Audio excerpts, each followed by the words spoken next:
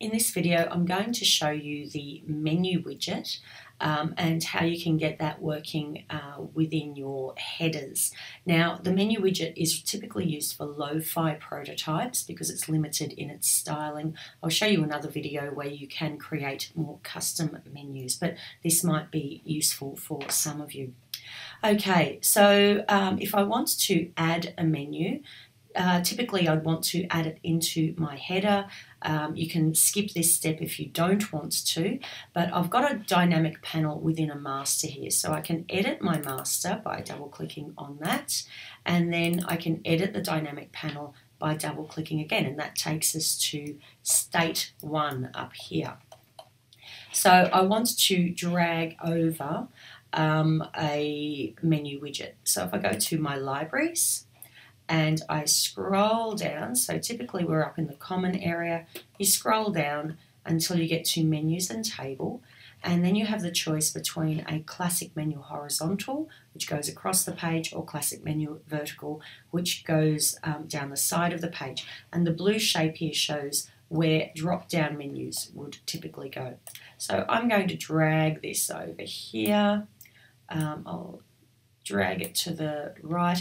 If you've got the whole thing selected, so this is the tricky thing with the menu widget. If you just click on it, it will only select one menu item.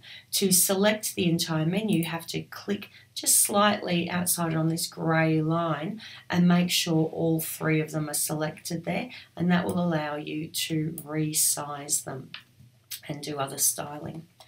Okay, I need to change the names, double click and you can type there. So I'm only just going to put 3 of my main pages in here for demonstration purposes.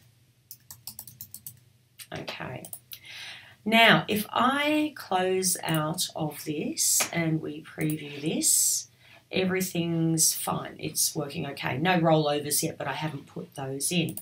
Now, this is one of the tricky things though. If you're going to use a menu widget within a dynamic panel, so I'm going to double click now, how about we add a drop-down menu? To add a drop-down menu, you select the parent menu item where you want it to drop down from. So here it's beach. If we have a look at my sitemap here, beach, foreshore, wildlife. So I want to right-click, add submenu.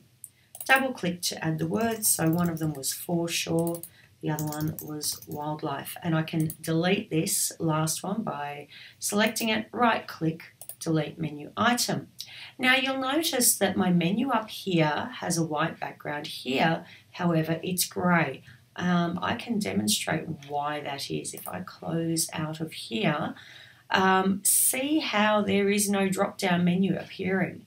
If I preview, there is no drop-down menu. Why is that? Because the dynamic panel sort of acts as a mask, if you like. If the dynamic panel isn't big enough to show the drop-down is not going to be visible. So if I extend that, here I'm in the header master. This is my dynamic panel, and I've just made it a bit taller. Now if I double click on that, you can see, yes, our drop-down menu is working, so that's fine. Now this can create a few problems with being able to access things behind the dynamic panel. Experiment, see if you can get it working. If you're having a lot of problems, then I would recommend doing a custom menu instead.